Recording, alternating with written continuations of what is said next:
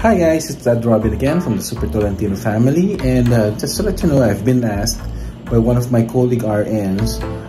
She asked me one day, what does it take to become a rehab nurse? So just to let you know, I've been an RN for almost 10 years now, and most of my career as an RN I've worked as a rehab nurse. Just to let you know, there are two kinds of rehab units, okay?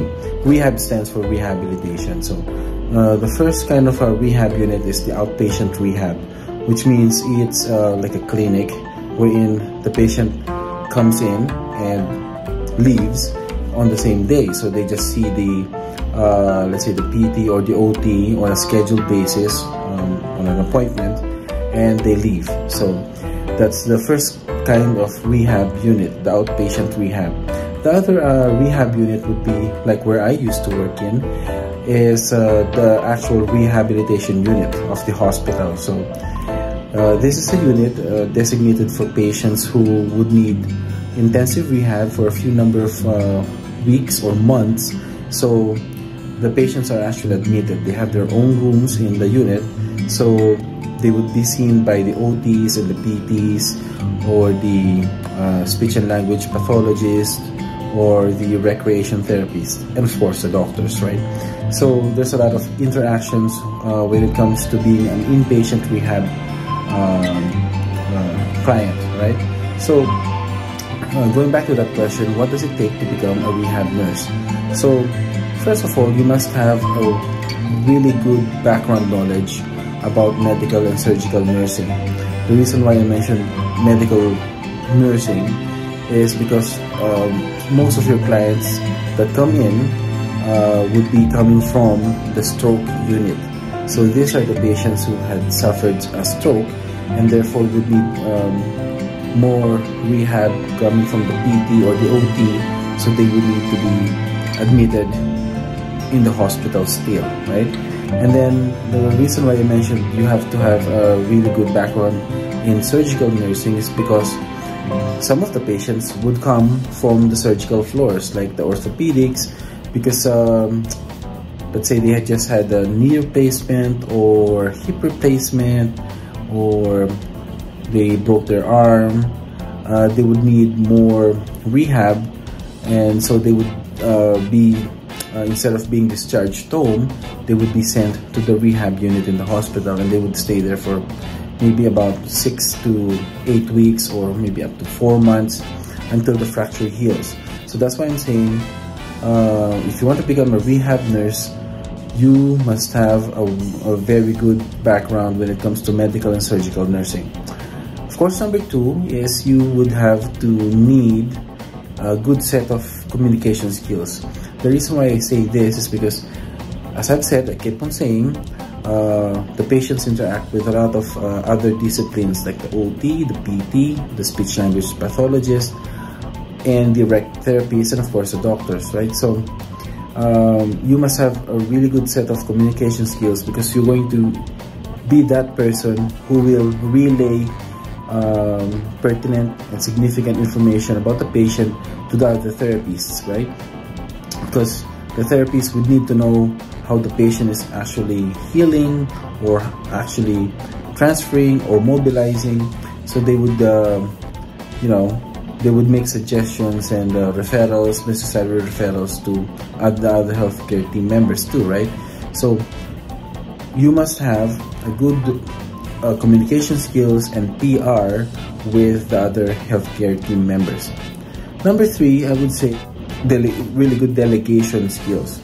The reason why I'm saying this is when I used to work at the rehab unit, I would have two other team members, an LPN or licensed practical nurse, and an HCA. So being the team lead, I would need to prioritize which patients I should see first when, you know, when two patients or multiple patients need to see you or the, you know, the nursing staff. So if you don't have like good delegation skills, you'll try to see everyone, you know, that you can physically and possibly do that. So you must know which one or which patient can be seen by a healthcare aide or helped by a healthcare aide, or which patient should be assessed or helped by an LPN. And of course, the one with the most priority should be seen by yourself, the RN. So a good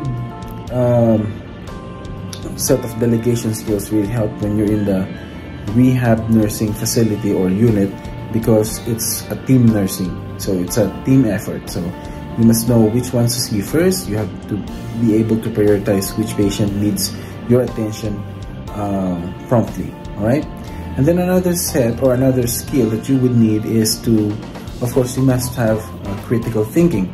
Of course, knowledge is not enough. Knowledge about medical or surgical nursing won't be enough unless you use it. So using it would involve critical thinking. So that's also a very important aspect when you are going to work in a rehab unit. And then the other one would be you should have like good relations, be able to establish good relationship with your patients. The reason why I'm saying this is because patients there are there because they are trying to get better. They're trying to get back to their baseline.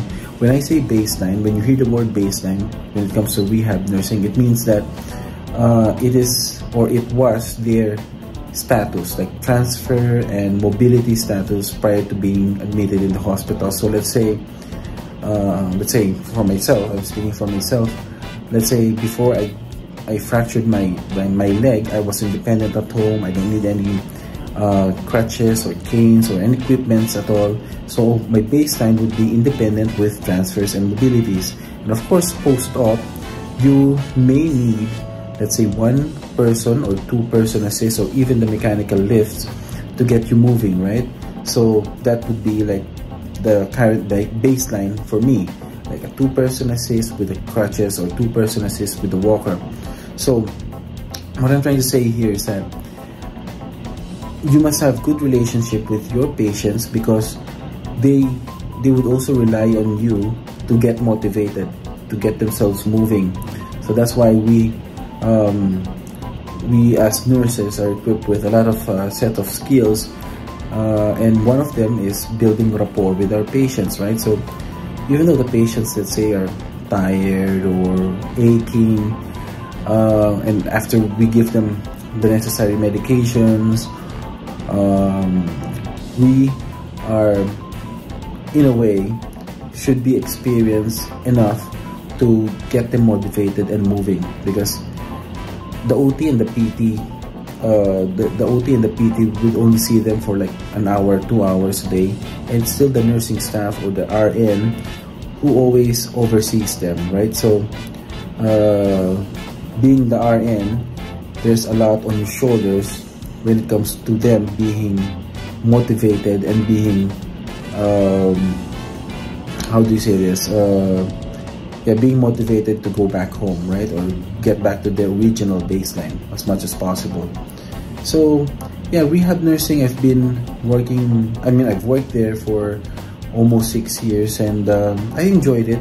The positive thing in working in the rehab unit is that the patients are most of them are highly motivated, because there's a criteria.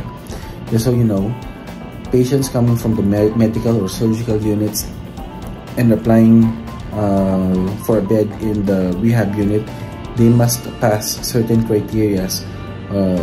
Some of them would be like they should be highly motivated, they don't have behavior issues, they have good weight-bearing status, and their goal is ultimately to get back home and get back to their baseline. So you have to keep that in mind. If you are applying for a job as a rehab nurse, you should know all these aspects, because the manager or the HR who will be interviewing you would ask you for some what set of skills would you bring in the unit if you get hired, or what set of skills would make you get hired in the first place, right? So I just mentioned that you have a good set of communication skills, you have